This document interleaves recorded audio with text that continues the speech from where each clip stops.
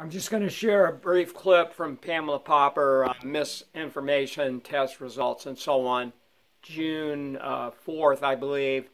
So you can watch the whole thing online if you like. Be there.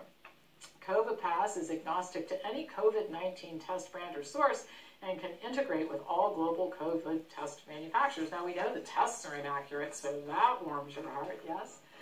During this global COVID-19 pandemic, the world is searching for a secure solution to hold test immunoresponse information and vaccination details. For now and into the future, COVID Pass has been developed to be the world's most secure digital health passport solution. Through unique biometric access, users are allowed access to their health and immunoresponse information. COVID Pass safely facilitates safe return to work and life. Again, this is allowing you to live on the planet, is what is really being said. COVID Pass is equipped with military-grade encryption and has more than 2.2 quintillion variations of codes, which securely corresponds to certified tests, all of which can do something different based on the details of the scanner, user ID, time and date, device type, and how many times they have been scanned. Welcome to the new world. Of course, I've mentioned before, we're going to get ready to welcome these people to an entirely new world soon. So that's what we have to look forward to.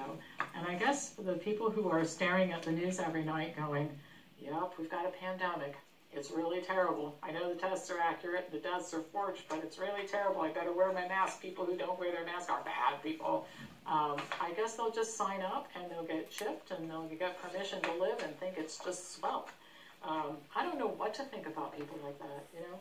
I don't like to talk negatively about people in general, but it's hard not to talk about the people who are doing this to others in negative terms. I have no fond thoughts about Fauci, for sure.